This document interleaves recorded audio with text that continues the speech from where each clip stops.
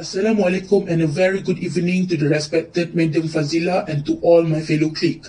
Before I'm starting my presentation today, I would like to introduce our group member. First, Miss Anis Sorfina, second, Miss Nurato Aini, third, Mr. Shafiq, and the last one is Mr. Hazim. Enjoy our presentation. Hi guys! Today, our group would like to introduce James Q. Wilson on his broken window theories. Let's check it out. Hello, I'm here to share about our most favorite sociality theorist, that is James Q. Wilson. James Q. Wilson is a well-known political scientist who was a key theorist on crime, moral, and family. Wilson was a multifaceted thinker who was generally associated with the neoconservative movement, although his thoughts influenced people all around the world.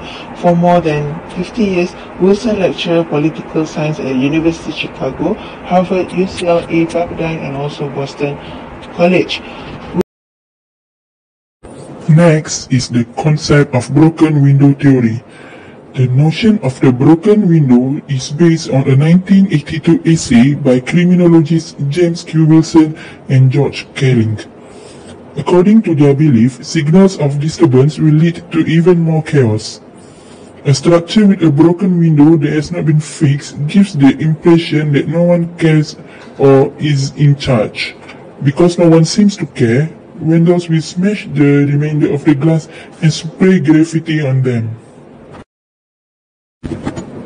The criminologist's broken windows theory contends that persistent visual evidence of crime and antisocial behavior in densely populated urban regions shows a lack of active local law enforcement and encourage offenders to commit further and more serious crimes.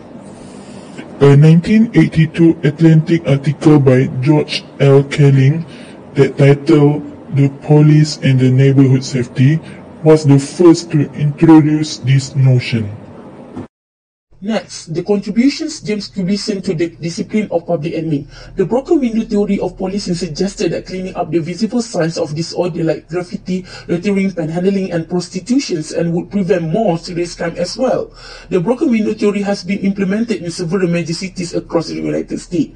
For example, in 1994, Rudy Giuliani was elected as the mayor of New York. He quickly implemented a broken window theory strategies to smaller amount the life crimes.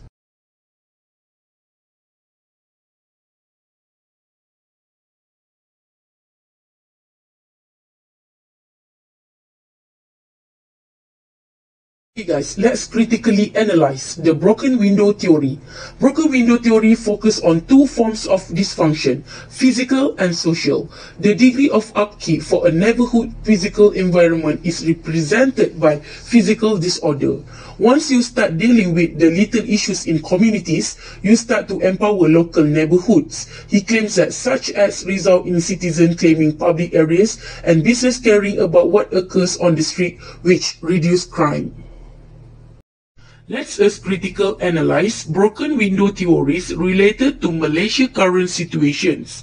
Because of pandemic COVID-19 in Malaysia, we can see that MCO 2.0 should aim to repair as many windows as possible.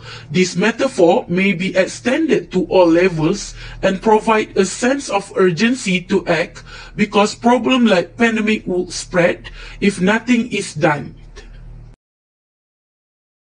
In conclusion, although repairing broken windows and removing graffiti might deter people from indulging in this little act of vandalism that can lead to more serious crimes.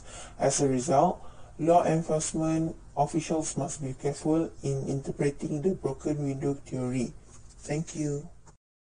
Created using Powtoon.